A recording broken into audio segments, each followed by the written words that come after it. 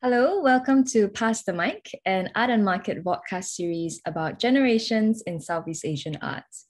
In each episode, a contemporary artist discusses the work of one modern artist from Southeast Asia and reflects on its influence in their practice. I'm Vivian Yeo, writer at Art and Market, and I am very excited to have with us today Filipino artist Patricia Perez Eustaquio, who has chosen to speak about the modern Filipino artist Vicente Manansala. Patricia is known for works that span different mediums and disciplines, from paintings, drawings, and sculptures to the fields of fashion, decor, and craft. She embeds images of carcasses and decay into the handiwork of design while merging contrasting qualities of the marginalized with the desired. Thanks very much for being here. Thank you for having me. So as the first question to kick us off, how did you come to know about Manansala and what about his practice interests you? Well, Vicente Manansala is considered one of the great moderns of Philippine art history. And in fact, he was one of the 13 moderns, they called it, in Philippine art history. And I actually encountered his work in university because he went to the same university I did, although of course he went decades before me. And I saw several of his works in one of the university museums, the Vargas Museum. And I found his painterly gestures very interesting. But more than that, Vicente Manansala developed a style that they called transparent cubism, which actually became so ubiquitous in Philippine art. He was copied by hundreds or thousands of artists and generations upon generations of artists. So that even when I was young painter, there were several sort of art competitions that were popular among young students. And every year, I remember, every year the winner's work would look like Manansala's work. And so I found this really interesting because his work kind of became this folksy motif and considered more sort of, like a motif instead of an idea. On that note, you created the digitally woven tapestry titled after Pila Pila in 2020. In response to a painting called Pila Pila, created by Manansala in 1980. So what motivated you to create this artwork, and could you tell us more about it?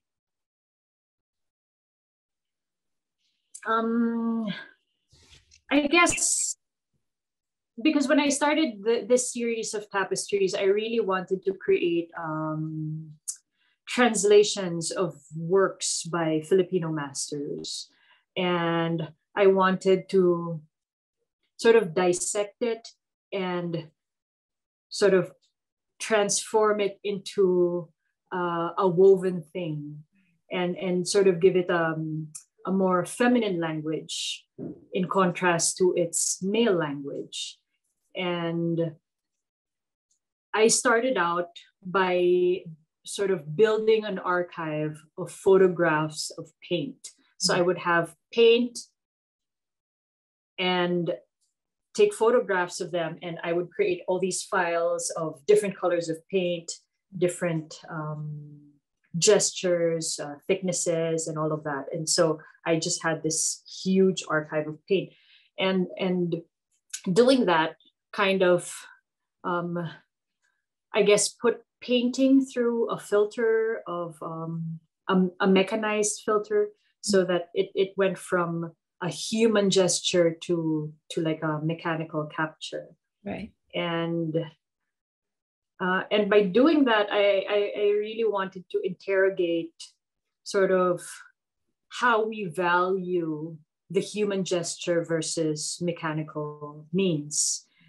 And then by by sort of plugging in these photographs of paint into works by Filipino masters and then transforming it into a digital tapestry. It goes through, I mean, an even sort of lengthier process of mechanical transformations and digital transformations, sort of like, I guess, all these contemporary means that are available to me now.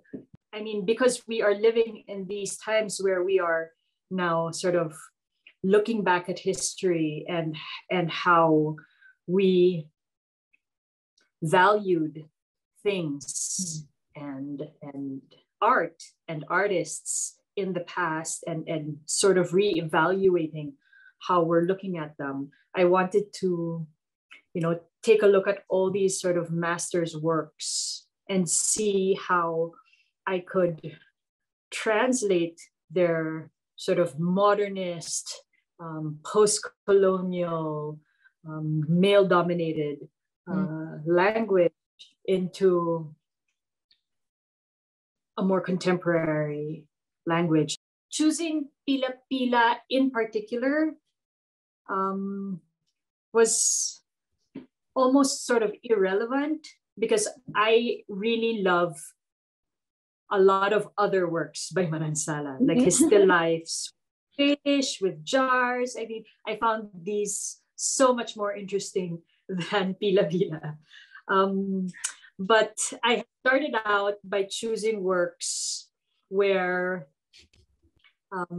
there was a very dominant male gaze, and that the female was the object of the work, and that actually characterizes a lot of early Filipino work, in especially even in modernism, Philippine modernism, which is actually very, very special because it's in a way very figurative. So Manansala's work is considered modernist, but it's obviously very, very figurative as well, which is in contrast with Western modernist works. I was thinking that one of Manansala's figurative paintings with women, and Pila Pila had maybe a dozen women. Yeah, a lot of women. Several. So I thought it would be interesting also to sort of try to have a work in response to that. And also it's one of his last paintings because he died about a year later. As a last question, why is it relevant to discuss Manansala today? And what does his work continue to offer? So like what I was saying earlier, he really had a great influence on generations and generations of artists. And even when I was young, I did not realize that the transparent cubism style was actually started by Manansala. But I mean, I think taking away from what that popularity sort of that made his work unfortunately common because it was copied by so many people. When you go back to looking at his work again and his earlier work, I mean, as I mentioned earlier, the still lifes are really quite fabulous. And actually, interestingly, I remembered how good he was as an artist when I recently saw a portrait painting that he made of my husband's grandmother, and I found that just it was really beautiful. So yeah, I mean, I guess you have sort of all these tensions and hesitations towards other artists' works, especially, I mean, being a feminist artist. I sometimes look at all these celebrated male artists' work, and I think that, oh my gosh, they were celebrated because they were male, which is true.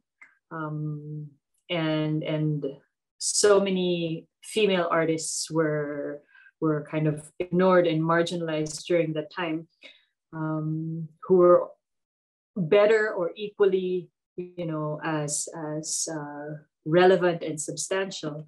But yeah, I mean, Manansala was really a talented painter, I would say, a very talented painter, and yeah, it's still worth. I think it's always worth looking at works from the past, because we are kind of products of history as well, and we can only sort of reevaluate our own contexts by looking at the past, and that's how we sort of move, through space and time, with the past behind us. Definitely. It's always good to not take everything as the default, but always good to criticize and have your own opinion. Right. Yeah. Right, on that note, thank you so much for sharing your thoughts. How can audiences find out more about your practice? I do have a very non-updated website, which is patriciaeustaquio.com. I think the last time I updated it was 5 years ago. So the better place to do that would be through Silver Lens, and they have links there for different interviews like this one, and some of my past catalogs as well. Okay, great. Thank you. Yes, thank you. To our audiences, if you enjoyed this episode, please spread the word and share it with a friend. Also, do visit our website, artandmarket.net, for more specialist content on Southeast Asian art. We are on Instagram, Facebook, and Twitter, and you can find us with the handle Art and Market.